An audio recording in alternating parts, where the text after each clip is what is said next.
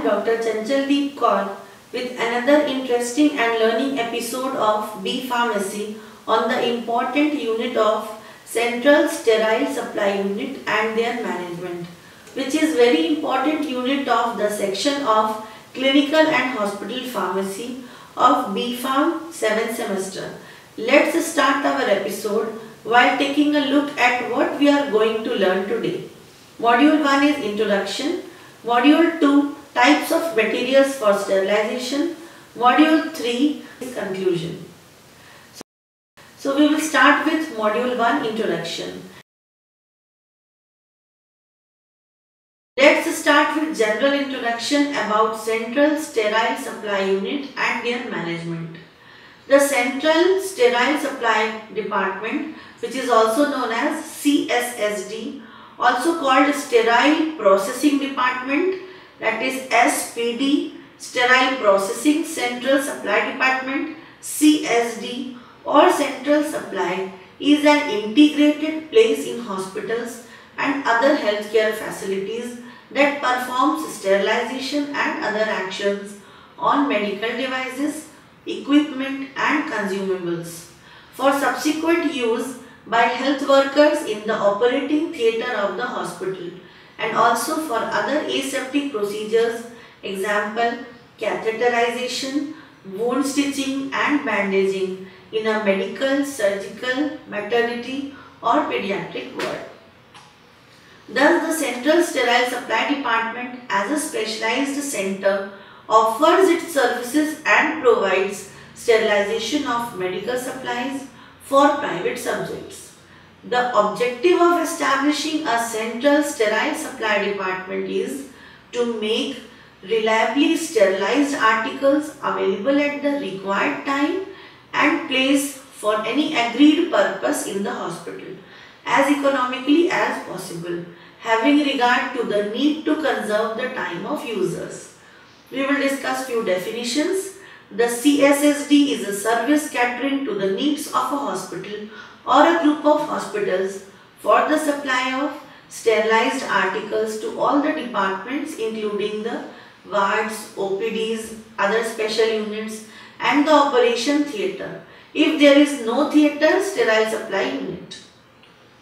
The aim and scope is diet, drugs, linen, bedding, bedpan, urinals are not included in the scope of CSSD. The hospitals are suggested to buy from manufacturers only those sterile disposables which they cannot process satisfactorily, such as sutures, etc. The CSSD is to provide an efficient, economic, continuous and quality supply of sterilized material to various areas of the hospital to deliver quality and infection-free patient care. The main objectives of the Central Sterile Supply Department are discussed here. To provide all the departments with an adequate supply of reliably sterilized material for immediate and emergency use. The sterilization process is conducted under controlled conditions at minimum cost to reduce the incidence of hospital-associated infections. Here minimum cost is the important parameter. To supervise and provide facilities for the bulk sterilization of the materials. To pool in the equipment resource of the hospital for economical and effective utilization under adequate managerial and technical supervision. To provide facilities for in-service teaching and training of nursing and ancillary personnel in the sterilization practices. To undertake operation research techniques for improving sterilization practices and to participate in research pertaining to supply of equipment. To provide the most suitable material for the patient care. To play an effective role in hospital infection control activities. To ensure quality control for infection-free patient care. To take some of the work of the nursing staff so that they can devote more time to their patients. To avoid duplication of costly equipments which may be infrequently used. To maintain record of effectiveness of cleaning, disinfection and sterilization process, to monitor and enforce controls necessary to prevent cross-infection according to infection control policy, to maintain an inventory of supplies and equipment, to stay updated regarding developments in the field in the interest of efficiency, economy, accuracy and provision of better patient care. This is very important. To provide a safe environment for the patients and staff. The CSSD also aims at assuming total responsibility for processing hospital items, thereby assuring that all of them receive the same degree of cleaning and sterilization. It also contributes to the educational program within the hospital relating to infection control and develops a cost-effective program by cost analysis of personal supplies and equipment. Central Sterile Supply Department CSSD is the most essential feature of the hospital. It aims at centralizing the activities of receipt, cleaning, assembly, sterilization, storage and distribution of sterilized materials from a central department where bacteriologically safe sterilization is done under controlled conditions with adequate managerial and technical supervision at an optimum cost. It contributes to reduction in hospital infection rate. The figure 1 shows important steps performed in Central Sterile Supply Unit of Hospital. The steps are decontamination, assembly and sterile processing, sterile storage and distribution. These are the important steps to be performed in Central Sterile Supply Unit of Hospital. Decontamination.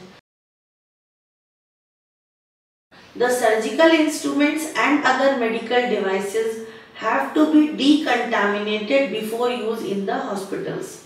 The special decontamination equipments like automatic washers are maintained and operated by the specialists in the hospitals. After completion of the decontamination process, the decontaminated items are checked and inspecting to make sure they are clean. Then the clean items are organized and packaged them into appropriate instrument trays and sets. After drying, the devices are wrapped in a specialized paper bag called as aseptic bag, tape sealed. Assembly and sterile processing. The assembled trays of instruments are then sterilized.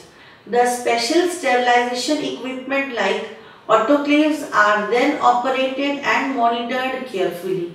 The records have to be maintained related to all the details of the items that are cleaned, sterilized and stored. Next is sterile storage. The sterilized items are carefully stored and stocked. The seal of the package should not be damaged. It is ensured that sterile supplies don't become outdated. The expiry date should be written on the wrapped and sterilized items. Next is distribution. Stocking crash carts, organizing sterilized medical supplies. The sterile supplies are distributed where they are needed. The dirty ones and picked up. Organizational structure.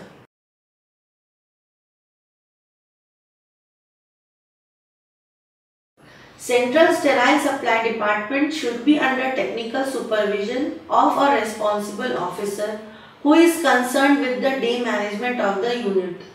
The Central Sterile Supply Department manager will liaise with the infection control team, OT manager and clinical departments. The CSSD manager is administratively responsible to the head of the healthcare facility. The services offered are: the functional flow of activities in CSSD may be generally specified as follows. First is rinsing. Rinsing of articles after use should not be permitted in patient care areas unless carried out by a trained member of the staff. Second is cleaning. All reusable medical devices should be thoroughly cleaned prior to disinfection or sterilization. Third is drying. All articles should be dried appropriately. Fourth, inspection and assembly. Each item should be inspected for functionality, defects, breakage and then appropriately assembled. Fifth is packing. Articles should preferably be packed in porous material.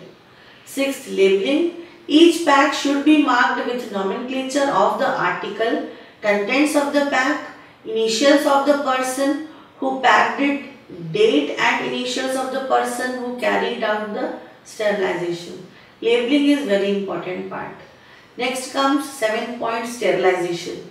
The operation of the sterilizer should be entrusted to a responsible and fully trained person. It should be kept in a state of good maintenance and repair. 8th is storage. Should be properly managed separately for sterile and non-sterile stores. For sterile goods, clean room conditions should be followed. 9th is the distribution. It refers to clean and dirty articles exchange system. A program should be established for the collection of used items from patient care areas and distribution of sterilized goods. Now we will see the location. The CSSD should be close to the casualty, operation theatre and wards, which are the largest consumer of the sterilized material. In multi-storied buildings, CSSD may be planned in the lower floor right under the operation theatre, where vertical movement will be the quickest possible movement of the material. Further, we will see the layout. The CSSD should have 4 zones for a smooth workflow. The following facilities should be provided in the layout. First, entrance lobby. Second, reception and cleaning room. Third, glove room. Fourth, work room, that is preparation and assembling of packs. Fifth, syringe room. Sixth, sterilization room. Seventh, store room. Eighth, nurses room. Ninth, staff changing room, and 10th is clock room for keeping the things. The functions and activities are discussed here now. Receipt. This includes receiving the materials, supplies and equipment, dressings and other specialized surgical items for processing. Next is cleaning. This function means cleaning of the used equipments, materials, rubber and plastic goods either manually or by machines. Example, ultrasonic cleaner, jet glove, washing machines, washer disinfectors, anesthetic tubing washers and dryers. This function may also include cleaning of the delivery trolleys. Next is the checking, assembling and packaging.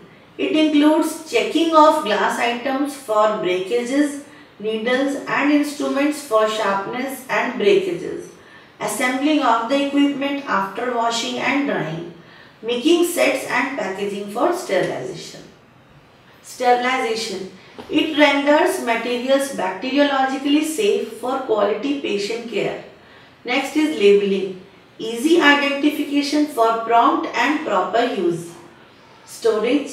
The function includes storage of sterilized packs, drums and disposables, dressing materials, spare parts of machines or sterilizers for routine maintenance and broken or unserviceable items for condemnation. Paper is fast replacing linen wrappers. Space should also be provided for storing distribution trolleys. Sterile store maintains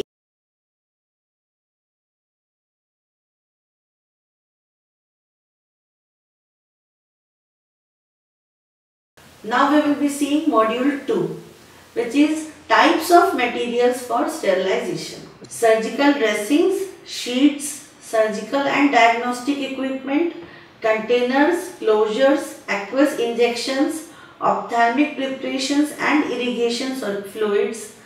They are sterilized by moist heat sterilization.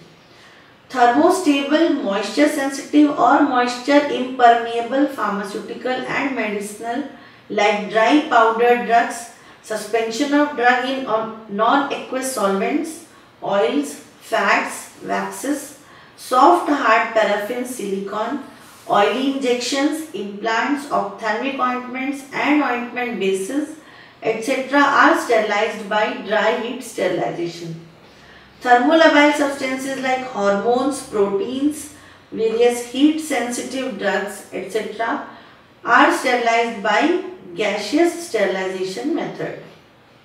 Sanitation of garments or utensils by UV light. Antibiotic, hormones, sutures, plastics and catheters, etc. by gamma rays, especially from cobalt 60. Heat sensitive injections and ophthalmic solutions, biological products, air and other gases for supply to aseptic areas are sterilized by filtration sterilizations. Module 6, which is the conclusion. With all these information, here we come to end of today's lecture. Hope we have understood the details related to facilities of Central Sterile Supply Unit in the hospitals. Further, have a look again on the complete topic yourself so that you are thorough with it. The topic that we have discussed today is very simple and good. It could be well remembered by correlating with the nearby hospitals that we see regularly in our routine life. So dear students, this is Dr. Chanchal taking leave from you with the hope that you enjoyed and understood today's lecture. We will continue in our next lecture with the topic manufacture of sterile and non-sterile products. If you want to learn more and enhance your knowledge, you may log on to our website for MCQ, quizzes, LORs, www.cec.nic.in. Till then, keep studying. Goodbye.